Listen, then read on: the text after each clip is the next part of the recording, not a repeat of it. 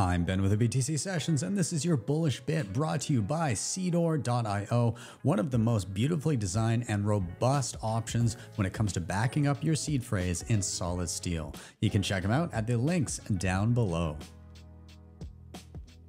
I'm seeing more individuals inquire about it in general, and also business owners implementing it. I know two ranchers who actually started their own websites and started marketing the ability to purchase their products in Bitcoin. And these are people that are not directly affiliated with guys like Texas Slim.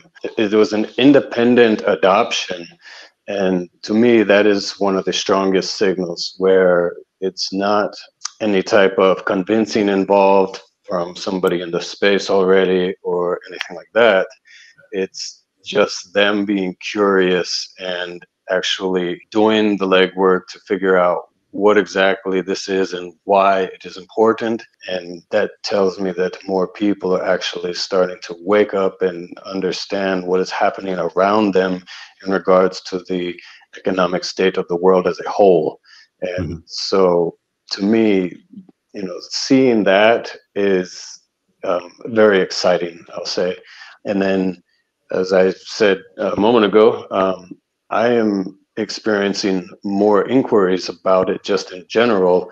Like, I have a shirt that says off-grid Bitcoin mining, and constantly I get people coming up to me now saying, how does that work if you're off-grid? And then these questions that I get are unlike questions I ever got before. I never had people approaching me like publicly and just inquiring about these things in general.